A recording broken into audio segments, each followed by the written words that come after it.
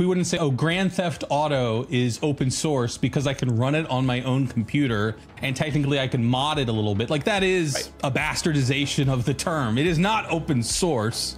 Yet we've sort of accepted open source AI as being, well, I can run it on my own computer, which is super cool. Yeah. It's just probably not the right term. I suppose if there is like a set of the Llama code out there that you're able to look at, but you're right, most people are going to download a sort of pre-compiled set of weights that they're going to put into one of various front ends that themselves are possibly open source or not, and then run a local large language model. As opposed to like, I'm looking at the backpropagation algorithm for how Llama actually does it. So this open source initiative is saying you've got to give access to the training data, to the full code, to the model settings, probably even to like the random seed that the things were started off of. The idea being like, you should be able to hit play on this thing and actually recreate it.